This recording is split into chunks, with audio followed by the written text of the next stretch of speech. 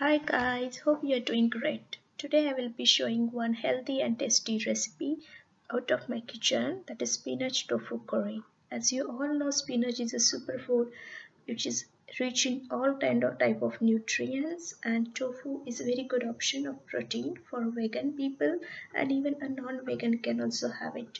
So let's have a look at it. For this recipe I am using 2 cups of boiled and pureed spinach, one medium size of onion which again boiled and pureed. I know it doesn't taste uh, good sometimes and even doesn't smell good while boiling, but it's very good when it comes to this particular curry.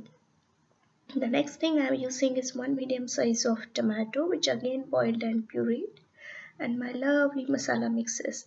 So here I am using 1 tablespoon of cumin seed, mustard seed, half a tablespoon of turmeric, 1 tablespoon of mixed spices, and 1 tablespoon of salt, and 1 cup of tofu which I have just grilled on a pan without any oil.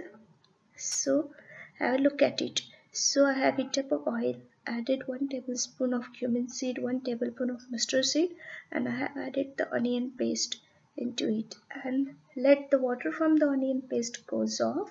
So I'm just mixing each and everything well. Once the water from the onion paste will go off, then I will add tomato puree into it.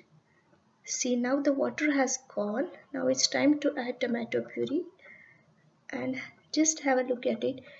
It's looking liquid, but it will taste good because we are going to add the spinach puree into it. So here I am adding my masala mix, 1 tablespoon, half a tablespoon of turmeric, 1 tablespoon of salt. I am not using red chili powder here because then it will be very hot, as the masala mix is itself very hot. But if you want to use it, you can use it. Because I don't eat that much hot curry, so I'm not using it. So let it cook for 5 minutes on a medium heat so that each and every ingredient will get this mix, the spice from the masala mix.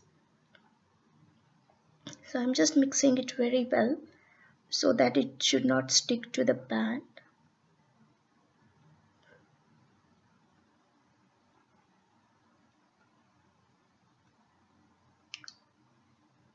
Then I'm adding the spinach puree into it and I'm mixing each and everything well. Now I will add tofu into it. See, the curry is looking green and this is what we want. See, I have added tofu here and I'm just mixing each and everything very well and let it cook for 5 more minutes so that tofu and spinach will get the taste from masala mix. And then our dish is ready. You can serve it with a flat bread or you can have it as it is. It is very good and very tasty and very healthy. And if you like my recipe, give a thumbs up, comments, and do not forget to subscribe my channel. Thank you.